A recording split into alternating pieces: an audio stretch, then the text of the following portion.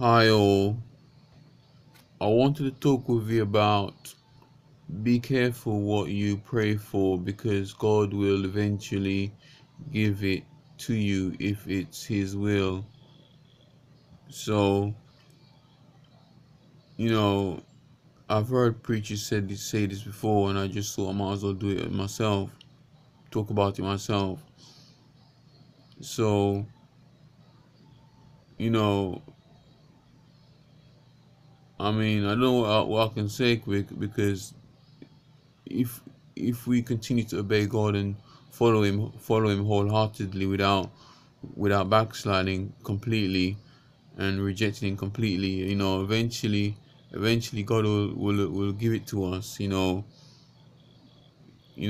if we remain obedient to him and obedient to him sacrificially. So, you know, just give it time, give it space, give it your all, because it could be anything. God can do anything He likes. God can break any rule He likes as long as he as long as we obey Him, obey the Lord, or the Lord our God. Because it says in the Bible, you you shall you shall get double for your shame. You will get double for your shame. So whatever pain you've gone through, you'll get double for it, or triple, or whatever amount it is that God, whatever amount it is that's in God's will. So yeah,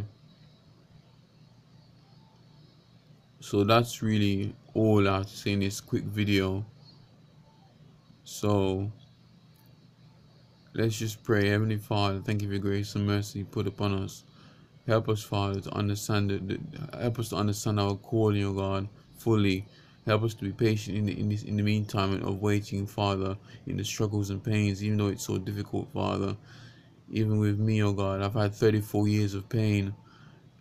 Help us to understand what it means to go through the fire and the trials and tribulations of life, Father.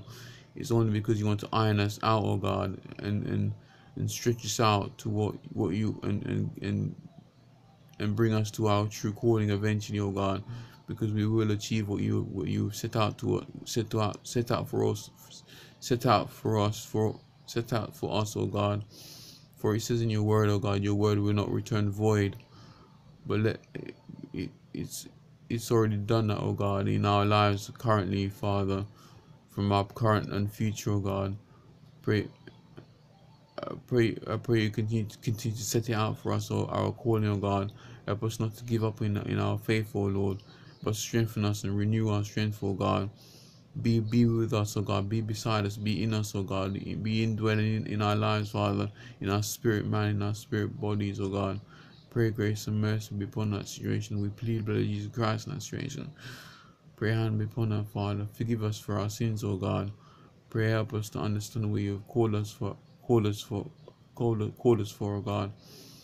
We prayed and plead blood of Jesus Christ in the situation. We pray these things all. In Jesus' name we pray, amen. So God bless you guys, gals. Take care. Bye for now. Peace with you.